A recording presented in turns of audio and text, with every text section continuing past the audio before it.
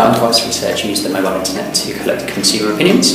We're a 3-year-old company and have been now running surveys via the mobile internet in 57 countries, and actually yesterday we reached our 10 millionth survey.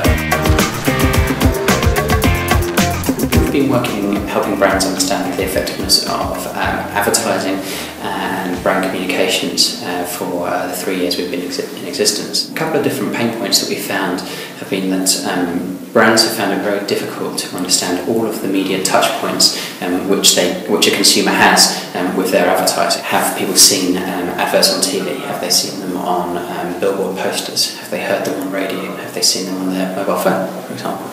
And so actually, because mobile research enables people to understand in the moment opinions and understand people's reactions to those communications when they're actually seeing them or there and then, it enables them to understand all of these touch points throughout a week or 2 weeks. As on-device research, we do mobile diaries, and one of the big use cases for this is advertising touch points. And that really helps our clients to understand the effectiveness of all of the communications that a brand will put out in their campaign. We work a lot with people in traditional media, and so people in TV stations, for example, or radio stations, or billboard advertising companies, for that matter.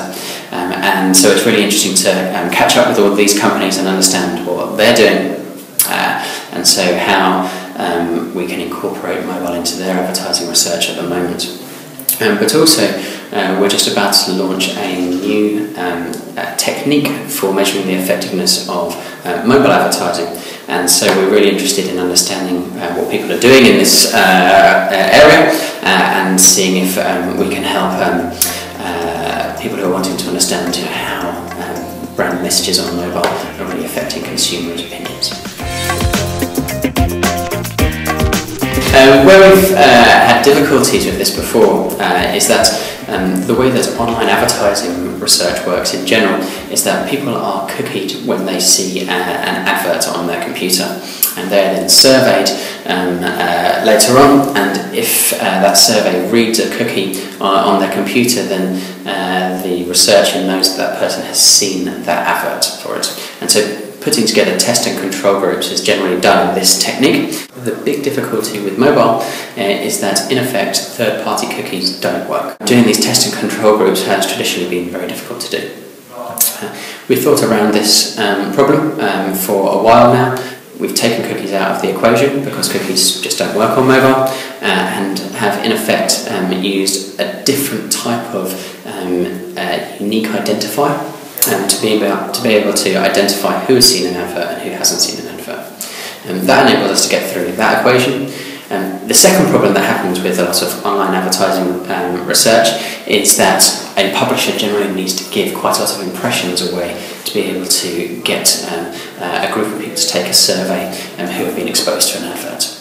This puts friction into the process of actually getting these people to be involved with these studies. In general, the complexities of just running these projects can be quite difficult, particularly if a publisher has to give away 2 million impressions, for example. They're not going to be too happy about that.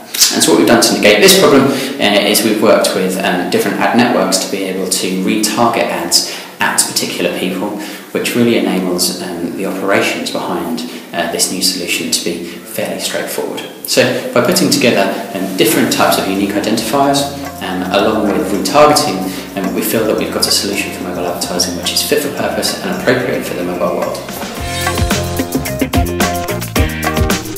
There are two sides to what we're doing. One is advertising effectiveness for kind of traditional media, of media touchpoints, and secondly for mobile advertising effectiveness work. And so to give you an idea of media touchpoints work, we work with a number of the out-of-home media companies such as Prime Sites or Clear Channel or JCDecaux, and Power.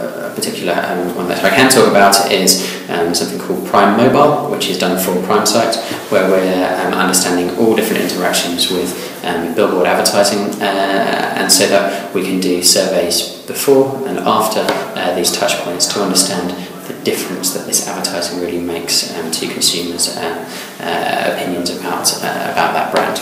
It's been a very successful service which we've been running for now about 3 years. On the mobile advertising effectiveness work, we've been doing some great and really interesting projects with that. Recently up for an award with ITV where we were doing dual screening advertising research, so this was around the X Factor, and really understanding the effect of app advertising when somebody is actually watching the X Factor. So they have a AdSync product which enables advertisers to put ads into the mobile app for the X Factor, which people view whilst they're actually watching the X Factor at the same time. It has a multiplier effect of seeing the ad in a TV spot as well as seeing an ad on a mobile app as well. It has a fantastic impact on people's opinion of that brand. Equally, we're just about to come out with a new piece of research for the AOP to understand how premium mobile publishers compare versus network sites, so ad networks and so on. The results of that have not been made public yet, so I can't go into that in too much detail, but it's an exciting project which we've worked on and completed the field work of, and looking forward to the results of that coming out in the next coming months.